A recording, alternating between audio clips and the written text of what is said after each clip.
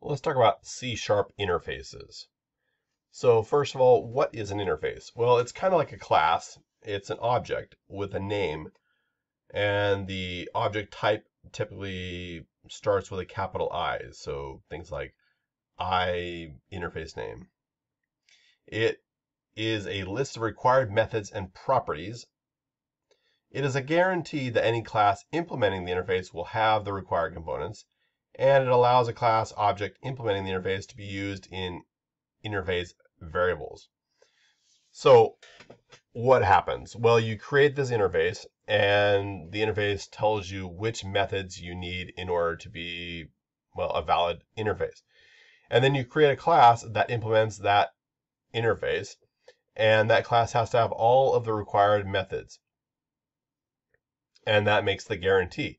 And then if you create any of those class objects, then you can use those in different places and interchangeably with other class objects that are implementing the same interface.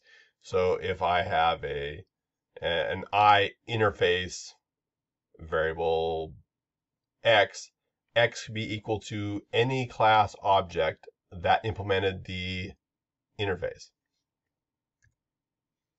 The basic syntax for creating the interface is you type in public interface, the interface name, and then in open curly braces you have type and method name sets for all of the method names with parameters, and then you have type property name with getters and setters for any properties that you want for that interface. Interfaces can inherit other interfaces, so you can have a public interface, the interface name you were defining, and then you have a colon in order to inherit the interfaces. So you inherit interface 1, 2, 3, any other interfaces, just a comma separated list of interfaces you are inheriting from. And then inside of your curly brace block, you can add any additional members you would like to have for that specific interface you are creating. For classes inheriting interfaces, you do public class, the class name, and then you have all of the interfaces that it is inheriting from. So once again, a comma separated list of interfaces to inherit from. And then you have to implement all of the interface methods inside of that class. There are a couple of common .NET interfaces you can find. There's the iClonable, iComparable, iConvertible, iEnumerable, iCollection, iList, iDictionary, all kinds of interfaces, and so you can use those. So let's go ahead and jump into some code right now, and let's do something. So I have this person data project with nothing really in it, and I want to create an interface. So I'll do Control-Shift-A for add, and I will go ahead and add, let's see, let's actually go on to the project first. Control-Shift-A for add, and I'll do an interface. And I'm going to do people. So what can we do with people? Well, let's say we can do emailable. So I'll do an iEmailable interface. So I click add there. And this iEmailable interface is going to be something, make a nice little public iEmailable interface.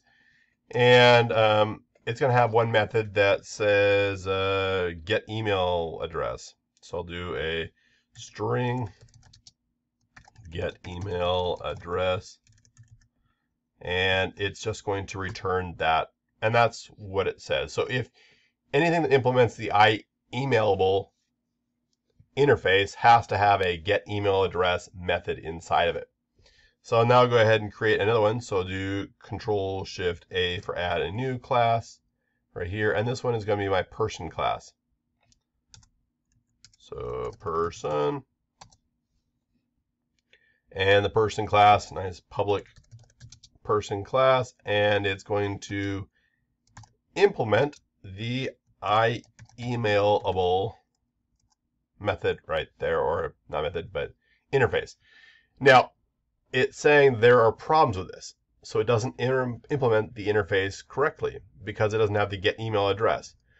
And under my show potential fixes, I can implement the interface, which it'll cause to just throw in this method right here. Additionally, people might have things like names. So I will do a private string name, and I'll have I'll just have that set there. Maybe I'll actually make it public. So make it public, and then I'll put getters and setters right here.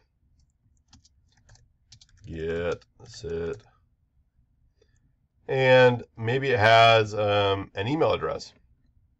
So do private email or string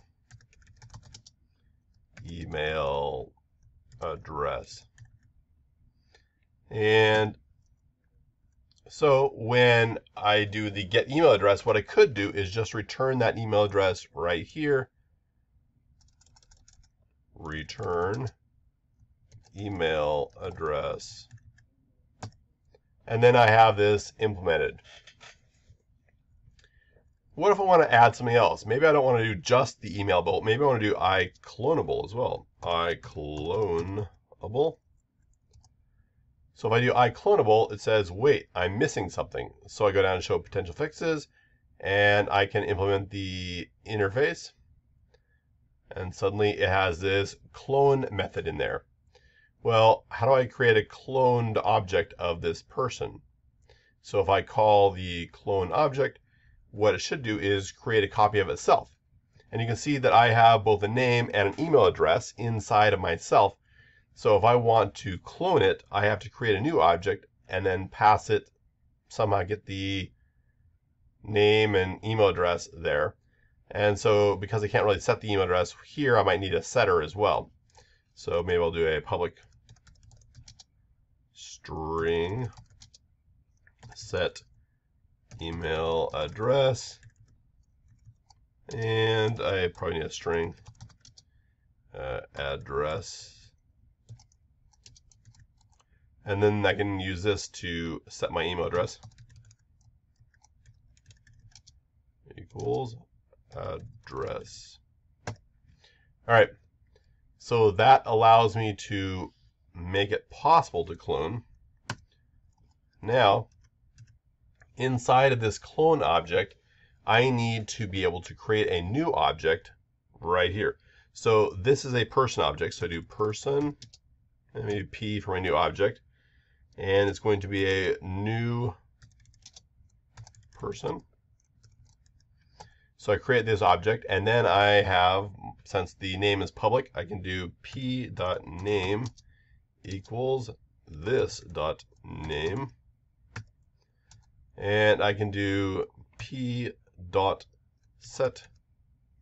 email address and pass in p.email address. So I can set that. And then I can just return my object P. This allows me to clone myself. Obviously, if I were to then need to make other stuff, I'd have to update stuff and make it work better. It says person set email address, not all code paths return a value. Oops, I probably want this as a void. All right. So at this point, I have now created a person object that is inheriting from the iEmailable and the iClonable interfaces. And you can see this is how I created my iEmailable interface right here with these objects. Well, this method right here. And that should probably give you a general overview of how to work with and create interfaces.